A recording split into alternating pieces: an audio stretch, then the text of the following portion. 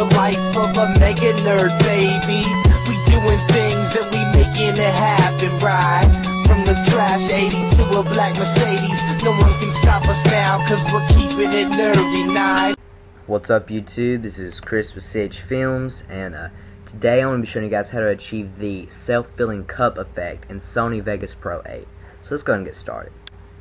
Now something in mind before you start recording your footage is make sure you're not using an overhead light source, because it will project a shadow off of your arm or what you're pouring out of onto the table or the surface that you're recording on, and it doesn't make for a good shoot. So basically the reason I'm telling you this is because I done this and I didn't realize it until after I uploaded it to my computer. So it really doesn't matter. I'm just doing this for the tutorial, but if I was making this an actual effect, then I probably would change it. But anyway, you're going to drag your footage down to the track here, and you're going to go up here above the preview section and click this little save snapshot file button, and just save that as any images you want. I'm just going to save it over an image, and it should appear in your media bin. So just drag this underneath your video, and you're going to drag and make it the exact length of this. And you're going to click the pan tool here and click the mask checkbox. Click D to select the anchor creation tool, or the second tool down. And you're just going to create a mask around your cup. And when you get up here to the rim, you're going to create as many little mask buttons as you can, because you're going to have to edit with that a lot here in a minute. So go ahead and above that tool, select the normal edit tool, click anywhere on the cup, and click up here and select this point. Drag all these points that you had on the rim of the cup to the very bottom.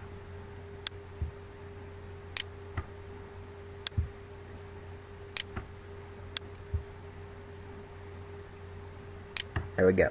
Alright, now you're going to drag your little cursor here, drag it to the very end where you want the footage to end, which would be about right here for me. And you're going to just go back down here and grab these points and drag them to the very top of where that drink stops.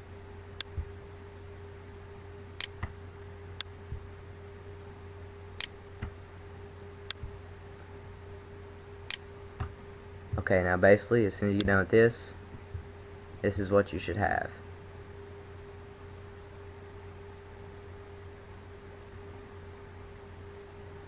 Now I'm going to go slow, because as soon as I pour into the cup, you're going to have to move your mask down. As you can see right there, it goes into the cup. So, and if I don't get this right on the soda as it's being poured in, it's going to show the stream of the Coke coming into the cup. It's not going to make for a good project. So you just keep going with this, and just, there we go.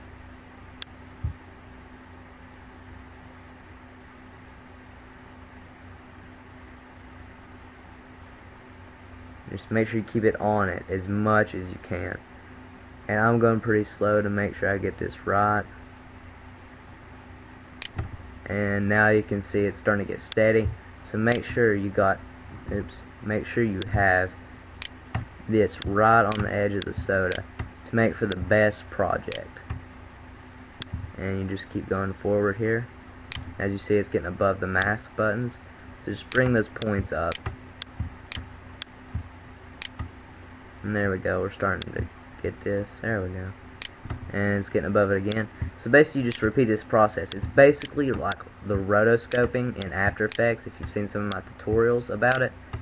But this is just for Vegas. I mean, Vegas is probably the easiest out of the two, but After Effects has more effects that you can do. And just keep doing this all the way through.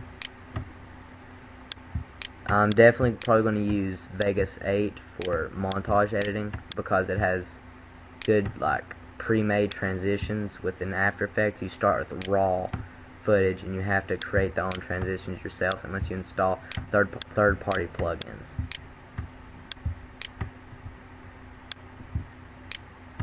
And basically, as everybody should know, rotoscoping takes time. That's why this is taking so long. I want to get it as good as I can. And here we go, keep going forward, pull these up just a little bit more. And keep pulling these up. I'm sorry it's taking so long, so I'm trying to talk about random stuff while I do this. Oh yeah, make sure you guys check out my video, wanna be part of CoDxPIMPx, because I'm looking for partners to help me with tutorials and just editing and stuff like that. Kind of a production group that I'm creating. Hope you guys want to join that. And this should finish out the masking. Yep, it does. So just go ahead and close this out. Now let's view our footage. I'll just go ahead and drag this to the very beginning and click enter, and let's look at it.